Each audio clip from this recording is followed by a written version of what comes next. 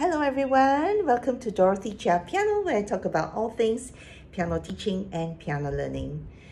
Do you have pets at home? Today we're going to include them in this session. Let's look at pets and piano. Okay, so if you have cats at home and you own a piano, it's very common that sometimes they get into mischief, and this was clawed by my cat. So this is the damage done on my original cover. So I've tried patching them as we go along.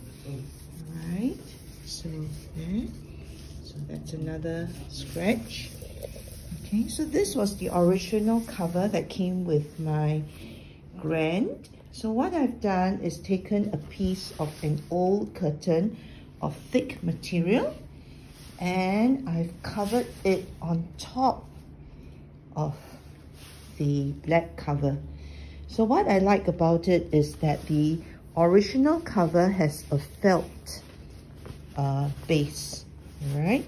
So this will prevent the piano from being scratched. It protects the piano, and to protect the cover from more scratches, I've placed this thick curtain material on top of my piano, and that resolved the problem.